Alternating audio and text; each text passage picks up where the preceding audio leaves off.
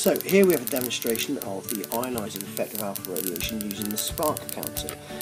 In the holder here we have a alpha emitting source, which is emitting alpha particles in the direction of the back plate there. Now that plate is a metal plate with wires stretched in front of it, and a voltage across there is about just under 5,000 volts. Now when the alpha particles stream across here and they go through the air just before the back plate, they actually ionise the air. Okay, so what that does is split the air into ions, and that allows the electricity to discharge across the wires there, resulting in that spark. What else? The alpha particles, they ionise the air and they form positive and negative ions, and when these recombine, that's what gives that blue flash out there.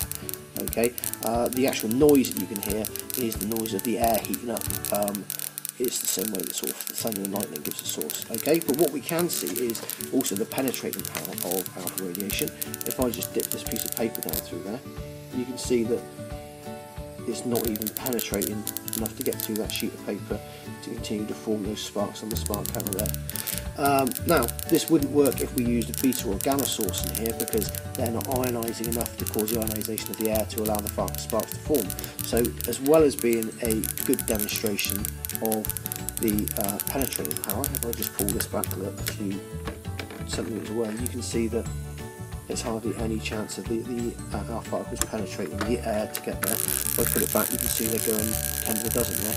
But the beta or the gamma sources in there wouldn't be enough to even ionise that air to allow those sparks to form.